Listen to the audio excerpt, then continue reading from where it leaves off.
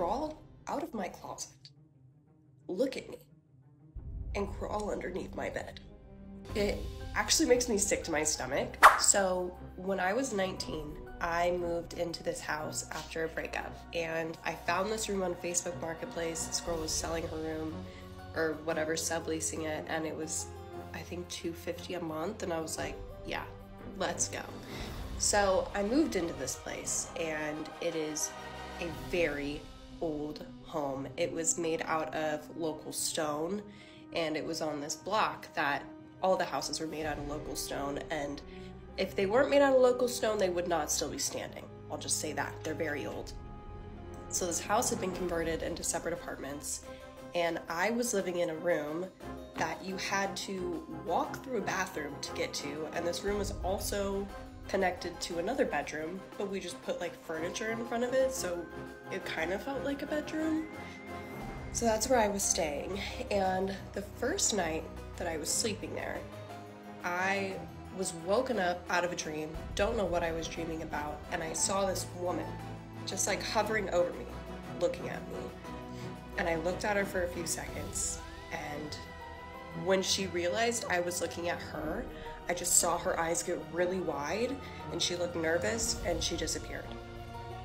And I've never really given that a lot of credit because I was waking up out of a dream, you know, sometimes you just see things, I don't know.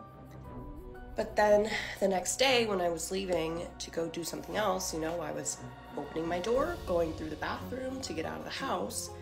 I swore that I saw someone like crouched in the corner of the shower. And I thought that was weird, but because the night before and how I was like, that was probably just a dream, I'm probably just paranoid right now, I'm not gonna give it any credit. So time goes on, right? And I get a cat. Love the little thing, she's precious. And it gets to a point where, you know, I'm 19, I'm a full-time college student. Her food was more expensive than mine, and I couldn't afford to keep her anymore. So one of my friends took her, and I noticed as soon as she was gone that things started to get a little hairy. Like from that day forward till I moved out, every single day something happened. Didn't matter if it was daytime, nighttime, or anything. But that little figure that I had seen crouched in the shower was a little boy, and he was very upset that my cat was not there anymore. So what did he do? He terrorized me. Like, it got to the point where I had to rearrange my room, so when I would wake up and roll over in the middle of the night, I wouldn't see him, because he would stand in the corner where I had my cat's stuff, as if like protesting that she was gone. And that was every single night from that point on. During the day, I would have hangers and clothes fly out of my closet. Did not matter. Door would open. I like how she's obviously had time to process this whole situation, but I love how she's just casually talking about this. I've been traumatized. Oh my god. Closet and clothes would just fall out. And it became a normal thing, you know, like I would see him and I wouldn't think twice about it because I didn't want to engage, I didn't want to encourage it. So what I would do is I wouldn't say anything. If he was really scaring me, I'd go to someone else's house.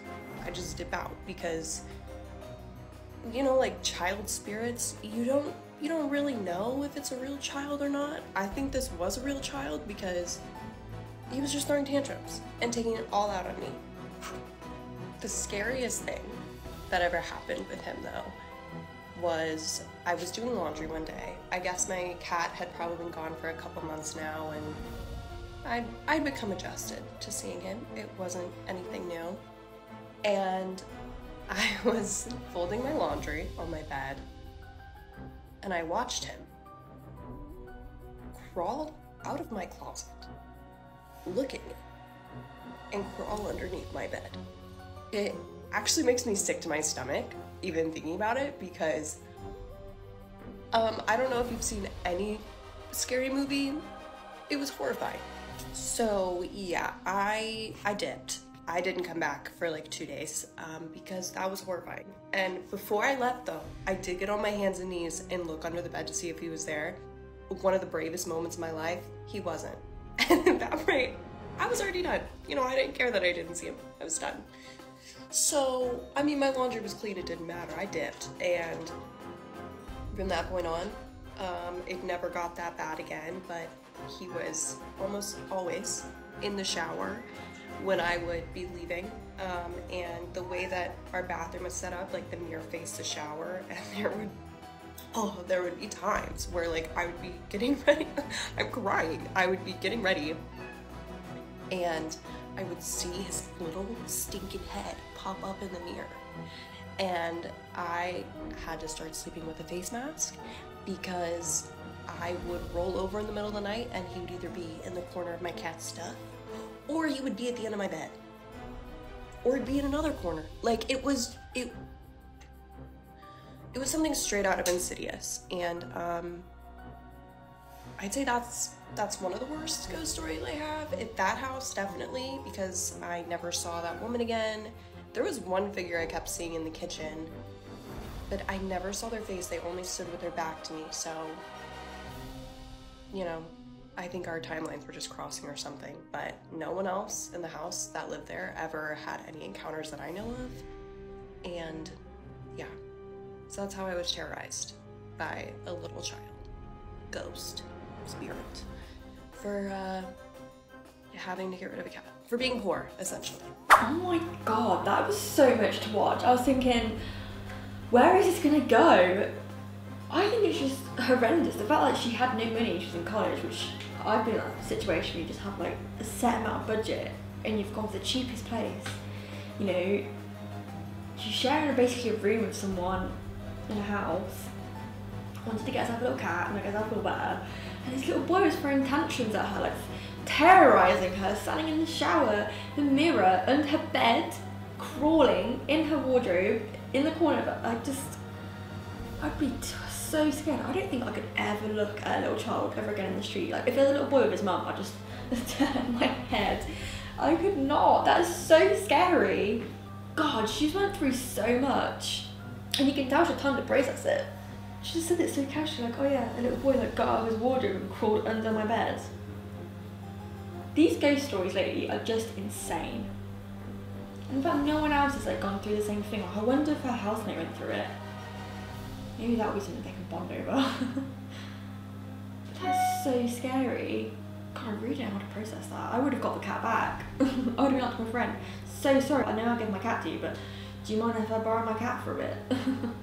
Because I'm getting terrorised by a little boy. Or just get him like a stuffed toy of the same cat and just leave it in the corner of the bed. Put it on the stand where the cat would be. That's what I would do. My Christ, that's so scary. All that over a cat.